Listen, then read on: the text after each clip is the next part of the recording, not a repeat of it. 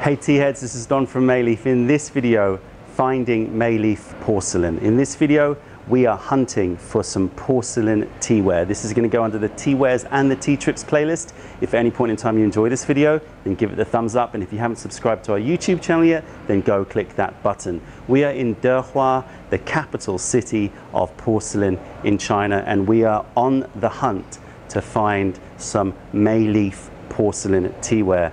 I've just visited one factory.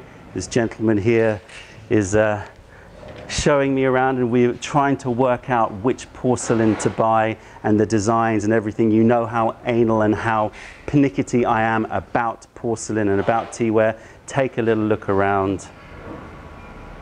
Choice as far as the eye can see. We'll have a little browse here. You can see the Gaiwan shapes, all the different shapes of the cups. I know all you tea heads out there, especially you teaware collectors, are all drooling right now because it is like a candy store for anybody who loves their teaware here.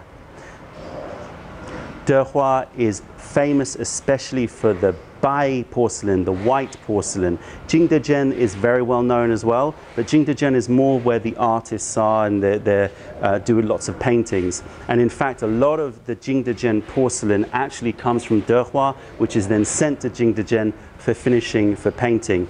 And also a lot of Dehua companies will create a little outpost in Jingdezhen just to put up the price for Jingdezhen because of the name Jingdezhen. But Dehua is the capital city of porcelain in China. Come on, let's take a little look around. You can see some of the incredible work that's happening here. Some finished porcelain here. You can see the white porcelain Gaiwan lids there, but you've got other Gaiwans there.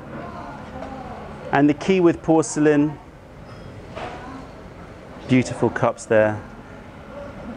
The key thing about porcelain, just like everything else, is, you know, there's varying qualities. And the quality depends on the thickness. So this is a relatively cheap porcelain, this one. So this is a thicker one.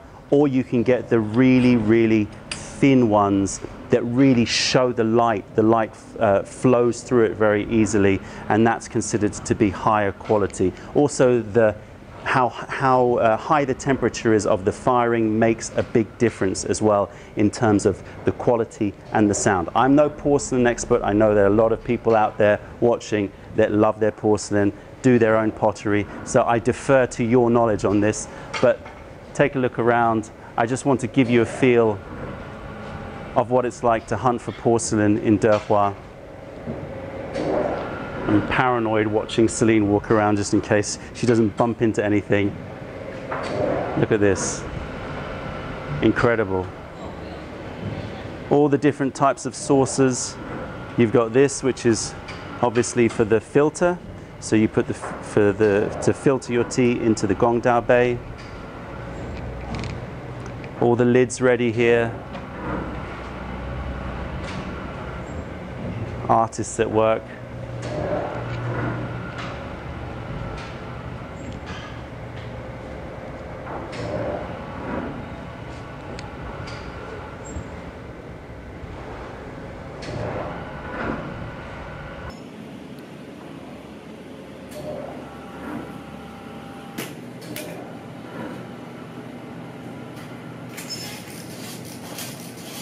And you can see some hand painting here, the hand painted little fish and lotus flowers. Gorgeous stuff. So we're here for the day and we're going to be exploring. This is one factory. We're going to go visit various factories. I have in my head what I'm looking to get made for us. So we're going to get stuff specially commissioned for Mei Leaf.